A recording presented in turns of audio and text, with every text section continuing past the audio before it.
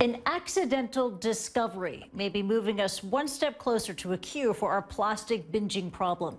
U.S. and British researchers have inadvertently developed an enzyme that just so happens to be really good at breaking down PET. Now, that is a type of plastic used since the 1940s to manufacture millions upon millions of plastic bottles. Scientists are hoping that they can find a way to use the enzyme on an industrial scale to break down plastics back into their original building blocks so that they can be sustainably recycled. Now, who better to talk to than Professor John McGeehan from the University of Portsmouth.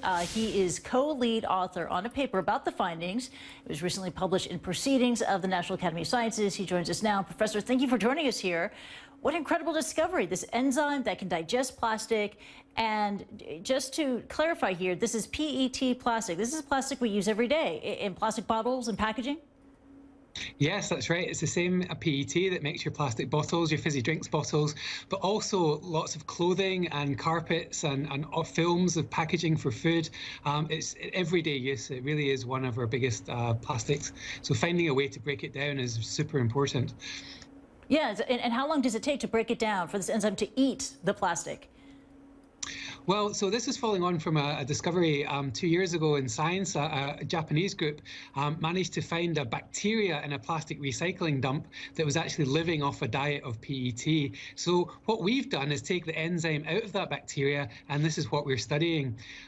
So it actually, if you think about plastic in the environment, this is kind of horrific because we made this man-made polymer that just doesn't break down. These bottles could last hundreds of years in the environment.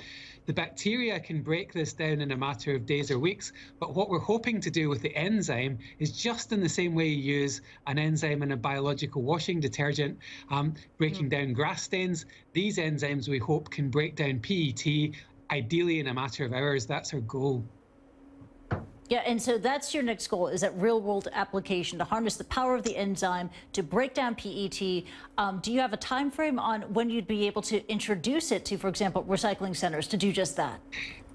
So at the moment, it's on a small scale, but I think if we look to other technologies out there, for example, I mentioned washing powder detergents, enzymes, but also things like biofuel enzymes. They were originally from bacteria and fungi, and they were designed to be much faster, 10, 100 times faster than the originals, within a period of about 5 to 10 years.